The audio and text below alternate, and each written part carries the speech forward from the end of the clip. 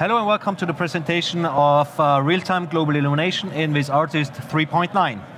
So in Viz 3.9 we got a new feature, as the title says of the demo, it's global illumination. So we can do global illumination in real time with a new invention that we have, which I want to show first off with a simple example of a Cornell box. I think every 3D designer knows the Cornell box and knows the functionality of the Cornell box. So here it's all about, in this little model, to show we have a red wall, we have a green wall, and we have a blue floor. So if light shoots through the roof, through these holes, it needs to bounce the light onto the walls and onto the floor, and the light bounces into this room around.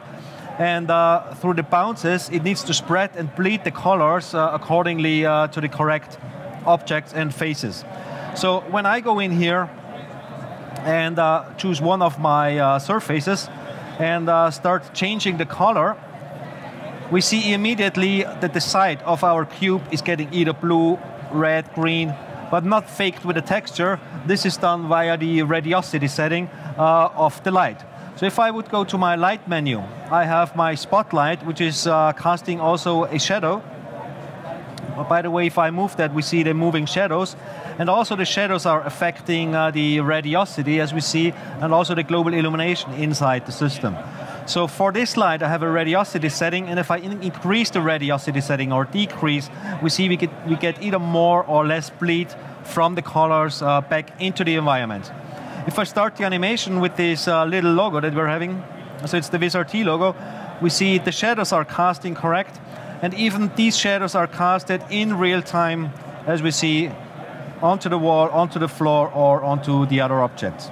So whenever I bring in now a new color and introduce that color, it starts to modify the whole scenery. So if I come in and create an orange cube instead of, we see immediately this cube needs to emit the light orange onto the roof. So this is, in general, the functionality of the global illumination. So I have a little more advanced example where we use this global illumination inside a virtual studio. In the old days, we needed to bake virtual studios with standard render engines, post-render engines from the market. There is tons of render engines around, but the problem is it's post-processing. So it is not dynamic. You need to bake the shadows, you need to bake the lights, and therefore you get static results. You get very beautiful results, with, depending on the render engine you take, but you get always static results. So the example which I'm showing here for this virtual studio, if I start to rotate, we see immediately the lights are reflected on the floor, the lights are changing depending where I am inside the studio, and this is all done dynamically. But the light is also reflected and represented properly on these surfaces, because what we are using here in combination is substance. So the company Algorithmic created the substance shaders, which are state-of-the-art and standard tools for the game industry and also for the broadcast industry. So these are PBR materials. PBR means physical-based rendering materials. So they are physically based correct. This is why we get this realistic look. But they are not only physical-based, these materials, they are also procedural materials. So meaning this allows me to create changes at any time. So if I click on my surface, on my wooden floor surface, I see I have a few different settings. For the ambient intensity, I have my shader in here. I can change the tiling. All that goes dynamically with taking in consideration the lighting. But if I want to do a little bit more on this one, I go to adjust the properties, and this opens now the algorithmic substance window, which allows me to change the output size from 1K to a 2K map. So I have more sharpness or less sharpness, depending on what you want to do with these textures. And I can change a couple of other things, like the normal intensity or the roughness value.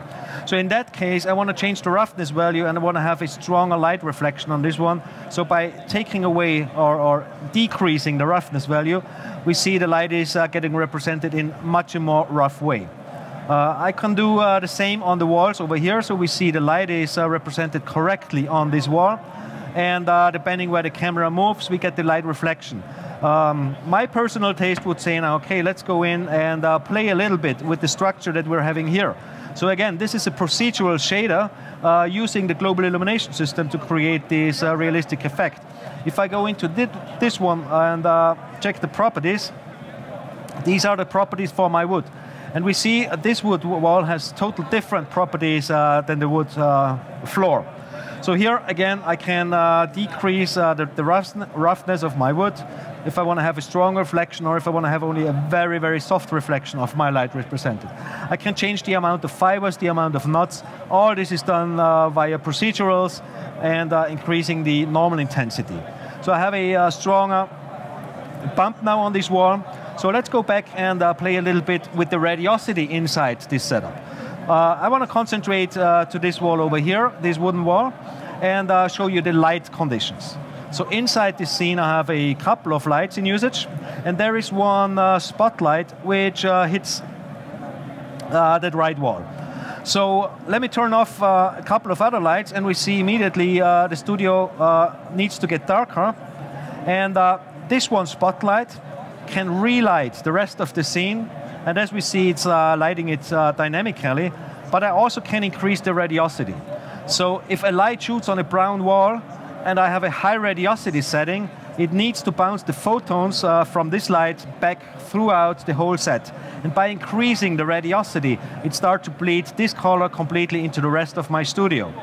So this is a very nice and neat way to show how the radiosity is working.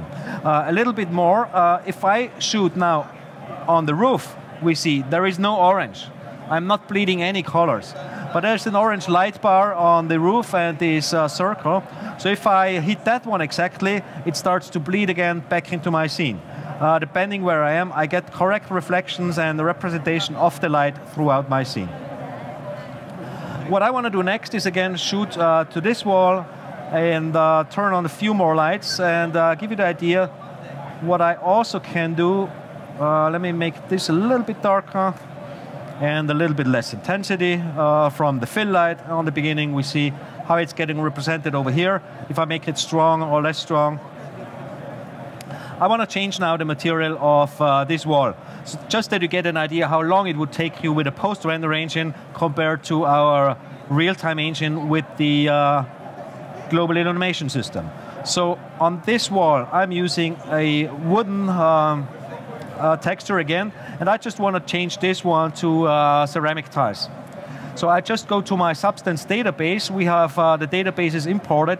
So when importing 3D objects from any standard application, meaning Autodesk Maya, Autodesk 3D Max, or Max on Cinema, you can use Houdini. We're supporting all these formats. If you have applied a substance on this one, it will look exactly the same in our render engine, because substance is PBR materials, which means physical-based rendering materials. They always look exactly the same and behave correct in light.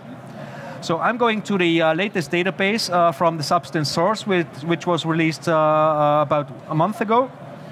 And I'm going to find some different materials. Instead of wood, I go to some tiles and use these ceramic tiles.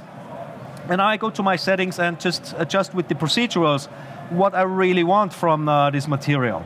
So first of all, I want to have a high resolution. I want to have a 2K map on this one. Then I have a couple of tiles in here, but I want to change the parameters of these tiles. So let's go in again and say we want to have more. I'll just scroll down, and there is a number of tiles. So I either decrease the number of tiles or I increase. So I have more tiles. The tiles color can be specified here, and I also can have a color variance. So we have some darker, some lighter tiles in here. If I go down, I have less color variance. If I have that up, I have a very high color variance in. I can put in a dirt on this one, so the dirt is applied again via procedural. So everything is dynamically adjustable in real time for the artist.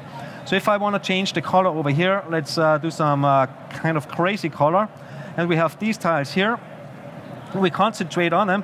We see we get the light correctly represented and everything. So if we want to have a look on the radiosity, we see now the radiosity of this object if I increase that one, is bleeding now this purple color back into my studio. All done in real time without any post-processing or rendering. So this is what the Global Illumination system, in combination with the substance shaders, can do for you. If you're interested to know more in detail, you're very welcome to visit one of our professional artists on the booth, and they are happy to show you everything about the features.